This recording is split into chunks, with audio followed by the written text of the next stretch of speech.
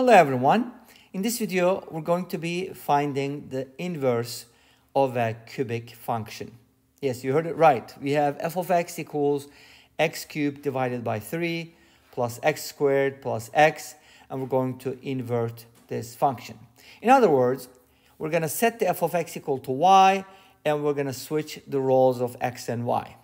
That's what the inverse function does. For example, if you have a function that is defined from set A to set B, and if f takes x and takes it to y, or in other words, maps in this direction, then f inverse takes y and maps it back to x. That's what f inverse does. Of course, if you have a function that's not one-to-one, let's say you have like two different inputs that has the same output, then this is not going to happen, because when you invert it, you're going to violate the rule for being a well-defined function. Make sense? So that's why we do need a bijection in order for a function to be invertible. So that's the million-dollar question: is f bijection? Is f a bijection, or is f bijective, right?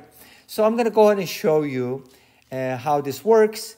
But generally, if you're given a cubic equation, I made a video about another type of cubic equation, because I think it was f of x equals x cubed minus 3x or something like that.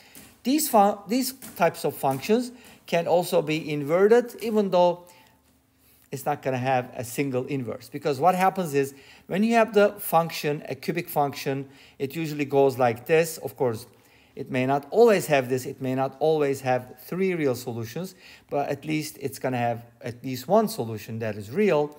But the shape is generally like that. And what you can do with this is basically split it up into three pieces like this, using the maxima and minima. And you can have function on different intervals. And of course, on those intervals, each piece of the function will be a bijection, because as you can see, it'll pass the vertical line test, or was it the horizontal line test? One of those. Anyways, I forgot, but it's one of those. You get the idea. Okay, so that's what I did earlier. So now this time we're going to be tackling a different function, which I like very much. And I've done similar problems before. If I can find the links, I'll share them somewhere. But if someone else knows them already, please do share. I think YouTube is okay with sharing links as long as they are my links, right? I don't know how that works, but sometimes, if you share a link, it'll be flagged as whatever. So anyways, this is our function.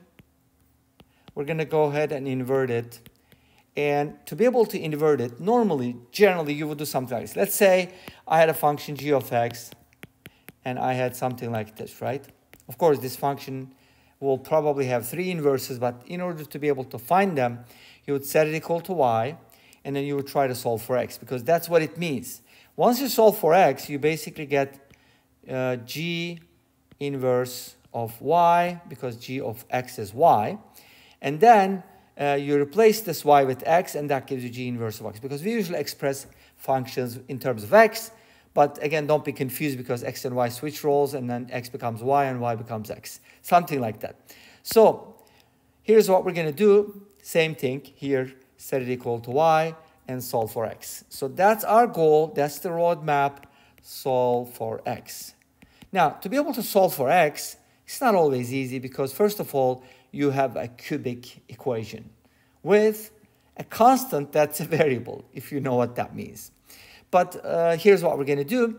We're going to go ahead and multiply both sides by 3, because I want a monic polynomial. What it means is the leading coefficient is supposed to be 1. It's better that way. Multiply by 3, you get x cubed plus 3x squared plus 3x equals 3y. Of course, multiplying both sides have consequences. You got 3y, but that's perfectly fine. So the next thing you can do is use the cubic formula. Well, how does the cubic formula work? We have an identity that's written as follows: a plus b to the third power minus 3ab multiplied by a plus b. As you know, this is equivalent to a cubed plus b cubed. Why? Because if you put this on the right-hand side, you'll get a plus b quantity cubed, which is given by the binomial theorem. But we want to use it this way, because we're going to call a plus b x, and we're going to arrive at a cubic equation one of whose solutions we know, and that is actually a plus b, right? Because if x is a plus b, then this works. If this equation exists, then a plus b is going to satisfy it. Makes sense? I hope it does. It's only one of the solutions, though, but don't you need other solutions? Well, once you find a solution, you can always reduce the power and find a quadratic and go from there. But that's the main idea. So we're going to go ahead and take a look at this equation and this equation and then compare them.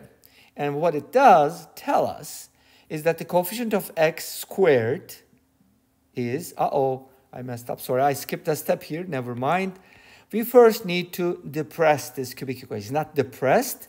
We're going to give it some depression, okay? So here's how we're going to do it. We're going to go ahead and replace x with something so that we can get rid of a quadratic term. And that's done by doing the following. You set x equal to another variable, and I don't want to use y because y is already on the right-hand side. Let's use z, and that's not my complex z. By the way, I have another channel called aplusbi that focuses on complex numbers. Go ahead and check it out and let me know what you think. But I'm going to use z, a real z here. If I replace x with z and then minus, it's the opposite of this sign, and I'll take that coefficient and divide it by this power, and that's basically what you need to do. In other words, x should be replaced with z minus 1 so that we can get a depressed cubic. Depressed means there's not going to be a quadratic term at the end, whatever the variable is, because if you look at this equation, the variable doesn't have a quadratic term. We have x cubed and x, that's it. That's how the Italian guys, whoever claims it to be, tackled cubic equations many years ago. Okay, whoever you want to attribute it to, Cardano, Ferrari, Tartaglia, and who knows who else.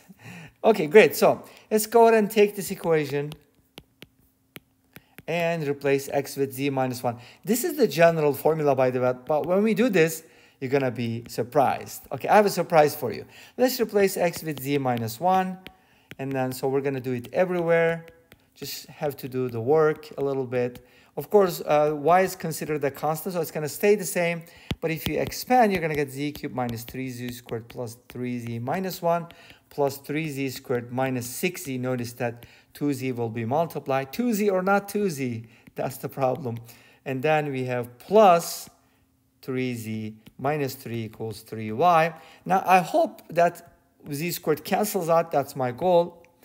But 6z also cancels out, and I end up with something pretty interesting. And what is that? It is basically z cubed minus 4 equals 3y. Wow, that's pretty interesting, don't you think? Well, we were trying to solve for x, but first we need to solve for z, and it's super duper easy, right? Okay, it's easy because what you have to do is cube root both sides, and then you're done. Wow, that was quick, right? You'll see why that's the case. But from here, we can safely say that, okay, z can be written as cube root of 3y plus 4. What's the relationship between x and z? Well, x is equal to z minus 1. So we're going to replace z with x plus 1. X plus 1 equals the cube root of 3y plus 4, which means x is equal to the cube root of 3y plus 4 minus 1. And that does the trick.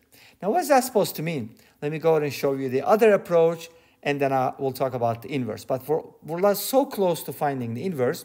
And of course, there's almost always a second method. Some people are like, why don't you do this problem in 30 seconds? Then it wouldn't be on YouTube.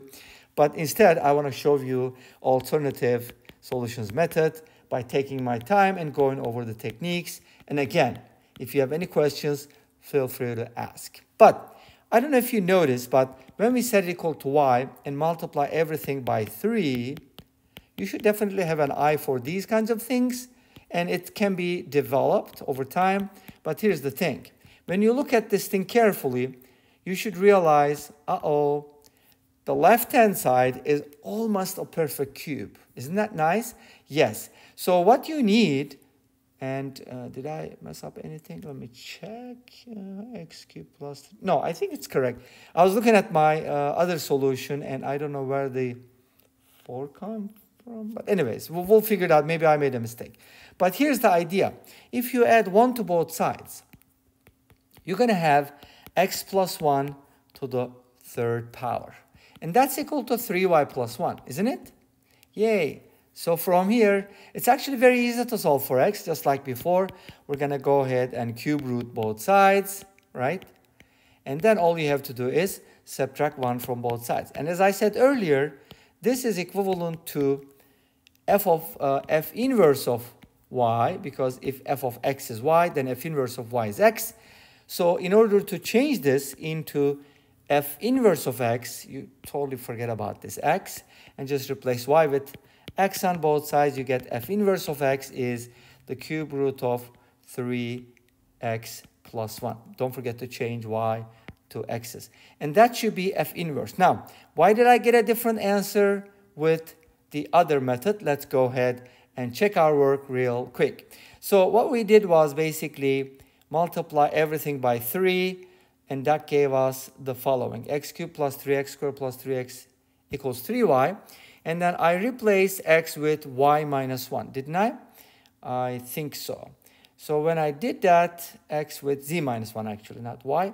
When I replaced x with z minus 1, I got x cubed, let me check real quick, z minus 1 to the third plus 3 times z minus 1 squared.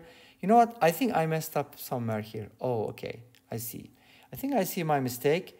It is this one, 3z squared minus 6z plus 3. I forgot the additional plus 3 here. Yep.